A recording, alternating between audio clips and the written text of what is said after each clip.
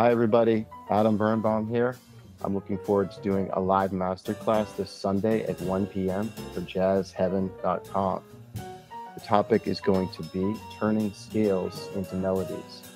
And what we're going to do is take the basic idea of the scale, which is all over how people teach improvisation, and look at why it can be very limiting and academic and dry to focus on scales as the way that we approach improvisation. And I hope to give you some approaches to reimagine scales and figure out ways to use them to be more melodic and more musical.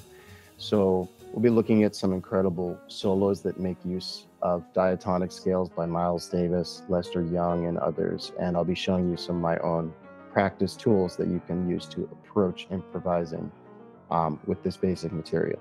So I really hope to see you there on Sunday.